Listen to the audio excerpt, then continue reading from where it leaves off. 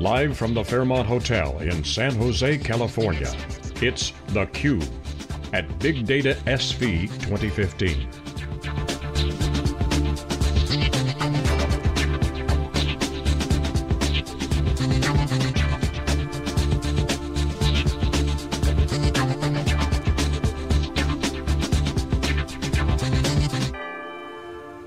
Welcome back, everybody. This is Jeff Kelly. I'm with Wikibon, and we are live on theCUBE at BigDataSV 2015 in San Jose. We're kicking off day 3 of coverage, and we're starting with the bang. We've got a great guest, Sunny Madra, who's the VP of Data Products at Pivotal, joining us. Sunny, welcome to theCUBE. Yeah, thanks for having me. So obviously there's been a lot of news announcements this week that we want to get to, but why don't we kind of level set? Tell us a little bit about Pivotal, kind of the state of the big data business there, but also put in a little bit larger context, because obviously Pivotal's also got the kind of the cloud component, the application development component. Give us an update on the business. Yeah, so 2014 was a really great year for us. You know, really, business really took off in a lot of different, all different aspects. And so when we look at the data business, we exited the business at $100 million in software bookings. And one of the big things that we did last year was we created a product offering called the Big Data Suite, and we offer that in a subscription model. And that was a big change, because typically we had our products offered individually. We offered them with perpetual licenses, and we switched to the subscription model. And that was really based on sort of looking at how our customers were using our products and how our customers were going on a particular journey, right? How they were going from, say, MPP to Hadoop, and how they were layering on in-memory technologies. And our customers really wanted like a packaged offering around that. And so of the 100 million, 40 million was of our subscription product, which we only launched in Q2 of last year. So we had a really strong business, and kind of the other thing that we saw together in terms, looking at the question that you said about the Cloud Foundry business and our Agile business is, we really see customers following this journey with us, and so they work with our big data groups to capture information. They then engage our data science teams to look to gain some insight from the information that they're capturing. And capturing either that in structured databases, unstructured databases, or in memory, right? Once they get that insight now, this is where Cloud Foundry and Pivotal Labs really come in. They take that insight and they can work to operationalize that in a data-driven application that they can run on Cloud Foundry. And so that's when, and that can be built with the help of Pivotal Labs. And so that's how, like, the business is really coming together from all the way from the data all the way to data-driven applications. So that's been really exciting for us. Yeah, so you guys really try to cover the whole spectrum, from capturing the data, analyzing it for insight, and then operationalizing those insights in the form of applications. Yeah, yeah. So let's get to some of the news this week. A couple big announcements. The first one I wanted to talk about was the decision on Pivotal's part to open source your big data products, your suite of products. Yep. That includes Green Plum, Hawk, which is your SQL on Hadoop. SQL on Hadoop engine, Gemfire, and some other big data products. Talk about that. What was the decision? What was the internal discussions about that, and what was the impetus for that decision?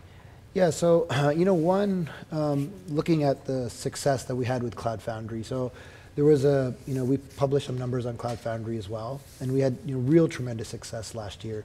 And looking, having gone through that process, because that was a project that started inside VMware that then became open sourced, right?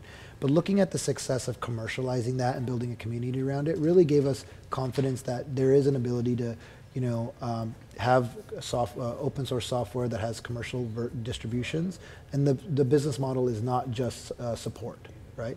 And so by seeing that unfold, it really gave us a confidence to embrace this larger industry trend, which is open source. And so the way I really think about that is, one, we're starting to see open source show up in RFP requirements, saying, is there an open source component to this, right? To this software that I'm buying? And that's because vendors don't want to be, customers don't want to be locked into vendors. And so that's a big driving force. The second one, which again we saw in Cloud Foundry, is given the success of the large internet companies and then the new generation of companies, they, when enterprises look at those companies, how are these companies creating so much value quickly? And then when they kind of peel underneath the hood, they're saying, wow, open source is there. But those companies are not just using open source software, they're creating open source software and they're contributing to open source software. So what we saw in Cloud Foundry is customers are buying the software from us, but they're also showing up and working with us and saying, hey, look, this is something on the roadmap for Cloud Foundry. You have it 9 or 12 months out. I need it now, right? I need to solve this following business problem so that I don't get leapfrogged by one of my competitors or a new upstart. And the way for them to do that is to get involved in the open source.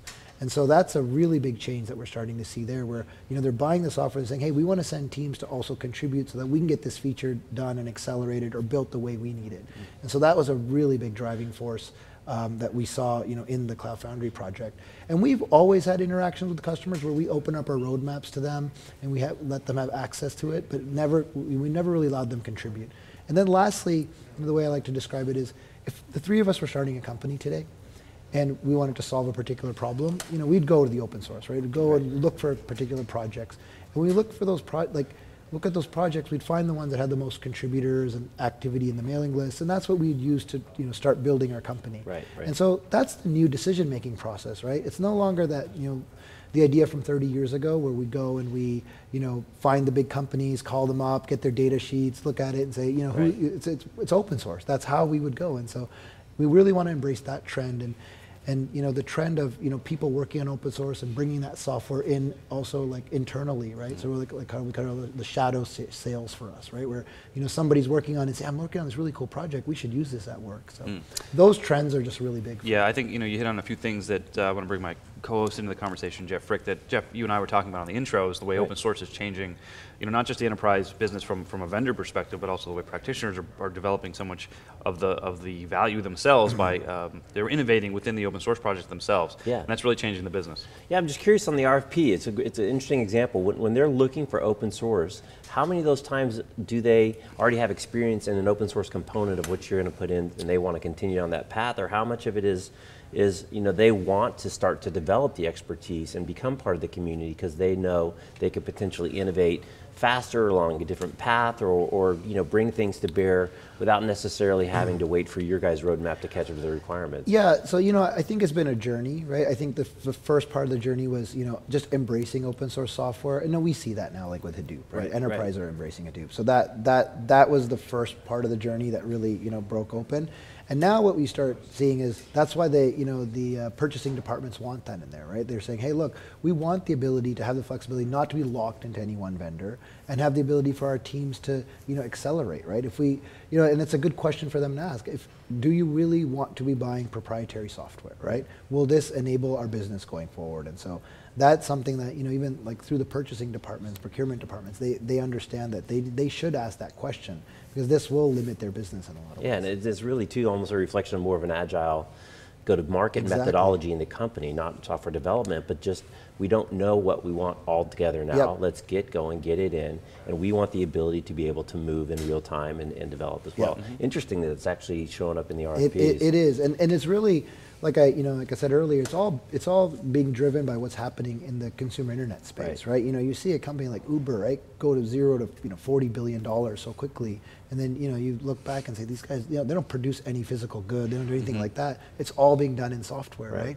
And it's all really embracing new modes of customer engagement. And so one of the things that we really think going forward, data is driving that customer engagement model, and so it's advertising and things like that. Those things are going to change. It's really going to be about that. Consumer internet companies really don't advertise. Uber doesn't advertise. They just give a really good experience to their user, and that really drives their business. And so when other more traditional enterprises are looking at that, they're really seeing that this is the area that they have to invest in. It's interesting too, your comment about the suite and subscription, because we're in San Jose. One of the biggest buildings in San Jose is Adobe, and they had very expensive products that you had to buy single licenses, and they flipped to the Creative Suite subscription model, and I think it's been transformative. And I think you said a huge portion of your reported numbers are coming through this kind of new methodology to buy. I wonder if you can talk a little bit about why that's more receptive, how does this kind of map to their journey, and is that really the way to do it? An Adobe example is good, but it's exactly that, right? Customers are, they're transforming, right? We're in this age of digital transformation, or a lot of things are changing. We're kind of moving away from the offshoring, outsourcing model. Companies are realizing software's eating the world, right? And so they're really embracing agile development and bringing development on board. But as they do that, they need to have flexibility in the tools, right? So the challenge for them is if they buy a perpetual license for one product and their business requirements change over 6 to 9 months, they don't want to have to show up and say, well, now I have to go buy another license for something. And that's why the subscription model, and then specifically the subscription model in a suite, which is where we are with Pivotal, Big Data Suite is great for us, right? Where we end up giving the customers the flexibility to have, structured data with, our Green Plum product, right? Unstructured in our Hadoop distribution, right? We offer, in memory with Gemfire. What we've also added this year to the Big Data Suite is we've also added Redis and RabbitMQ and a Cloud Foundry foundation. So that really allows companies additional entitlements to not only do the data capture side of things, but also to move to operationalize that in applications. That's the one piece that we didn't have last year, so now we've added that into the suite, so we can kind of... So you've really flipped the sales and delivery methodology based on the way that they want to buy in their journey, as opposed to trying to make them fit into what you've got to go sell. Well, yeah, exactly, right? And I think just, as we see customers wanting to operationalize data, we can create data-driven applications, we don't want to have them keep coming back to say, look, buy this suite from us. You can go from capturing data all the way to creating an application, and you can, move your licenses around as you need to. Yeah. So what are the implications for Pivotal's big data business from a revenue perspective? So if you're open sourcing a lot of the database, where are you going to monetize? Is it higher up the stack? How are you going to tackle that? Yeah, good question. So, like I said, again, leveraging Cloud Foundry for us is we're going to have, commercial distributions. In those commercial distributions, we'll retain some enterprise functionality that we only offer in the commercial distributions. And so when we think of the specific products, like in Gemfire, right? So Gemfire, we'll offer it open source. All the product that we'll offer will be fully functional.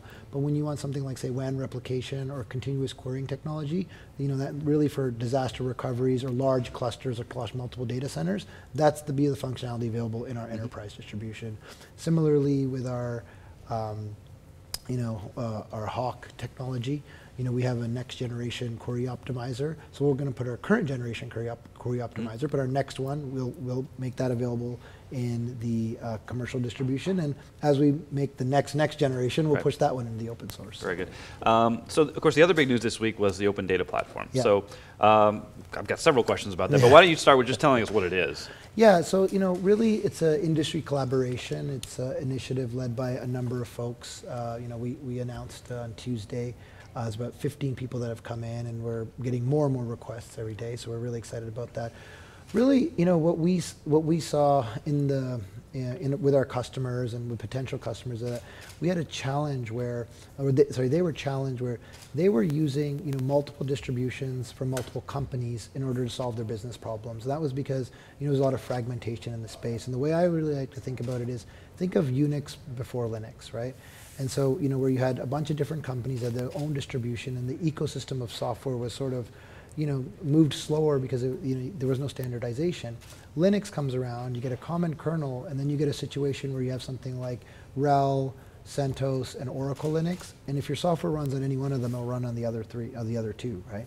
And so that really enabled the ecosystem of software on Linux to grow and Linux to really take off. And so, looking at that, we felt as though there needed to be some standardization around a common core where a bunch of companies can agree upon creating a distribution from there.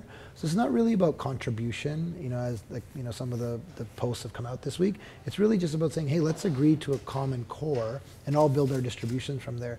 ASF should continue to manage the contribution, the governance of those projects, and the direction. We're just saying, let us pick these certain versions and all agree upon it together, and then create our distributions from there. And I think that makes it better for the customers buying the software. It makes it better for the ecosystem of developers creating software on top of Hadoop, which I think this is one of the reasons we haven't seen that take off as much as it could. It's a challenge today, right? If you have to certify against 3 or 4 different vendors. Well, right, because as we've covered on theCUBE, Jeff, where are all the big data applications is one of the questions we ask a lot. And there's not too many companies out there that are focused on building those kind of applications. Is this an effort to kind of address that issue? Creating that common core so people can feel comfortable, if I build an application on this distribution, I can move it to that distribution. And do you think that will open up the big data application market? You hit it on the head, right? You see big data applications created today within companies, specifically within internet companies, because they don't have to fight the distribution war, right? Like if you're if you're Facebook or something, you have your own distro, right? And so then you can create a set of applications. You don't have to worry about it. But if you're an enterprise, you're buying different products from different folks, or you have existing products, right? and you need it to integrate with this, new data layer that you have. And so exactly, that's really what we want to accelerate. We want to accelerate the ecosystem of software that's being built on top of Hadoop, which is, it's there, but it's not as big as it, we feel it could be.